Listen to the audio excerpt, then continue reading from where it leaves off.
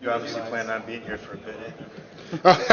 Yeah, man. Well, this is the date of the draft. I know. Regardless if I get traded or leave, this date will never change. I wouldn't show that to Lawan. Just a recommendation. Yeah, Show that's him cool. that after you sign. After I sign.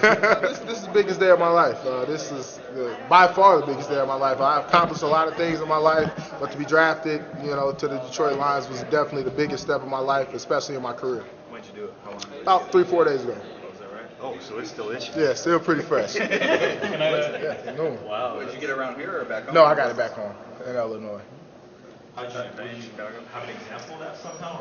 Well, I love tattoos, and I was just thinking of something, and all my tattoos have some type of meaning, and this is the biggest moment of my life, and the biggest step in my life, and I felt like that's something I would love to have on my body as far as ink wise. A lot of guys look at the draft differently. Some look at it as the end of their careers, meaning the culmination of one, and other guys look at it as the beginning of their careers. How do you look at it? Definitely beginning.